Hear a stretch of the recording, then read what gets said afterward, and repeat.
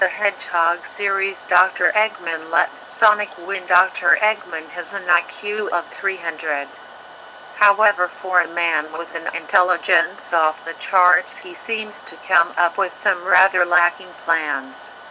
Other geniuses in the series, for example, Tails, think very little of his inventions and plans for global dominance. Even Metal Sonic, his own creation, think very little of him at times. However, what if that is exactly what Eggman wants the world to think, so he can successfully blindside the world when he puts his plan into action? By constantly making himself lose to Sonic, each defeat would cause Sonic to look at him as less of a threat and take him less seriously as a result. This is actually very supported in the games.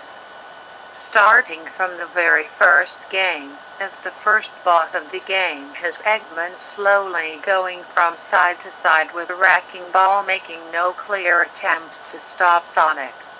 Even in subsequent games, it's clear Eggman is trying to let Sonic win. For further evidence, look at Sonic Adventure. At the beginning of that game, Eggman clearly knows a fair bit about chaos. Given Eggman's intelligence and knowledge of chaos at the beginning of the game, it would be very fair to say that he knew chaos would rebel against him if at full power, which is exactly what Eggman helps chaos achieve. Even Metal Sonic, which is widely accepted as his greatest creation, has rebelled against him.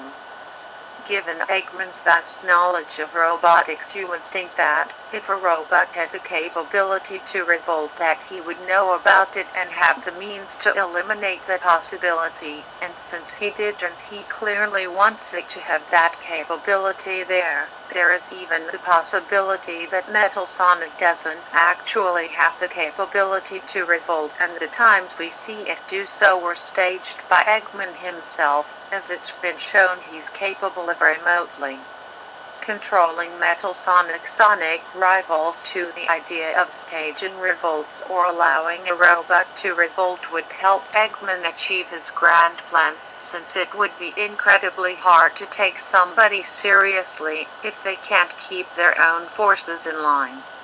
Which is exactly what Eggman wants.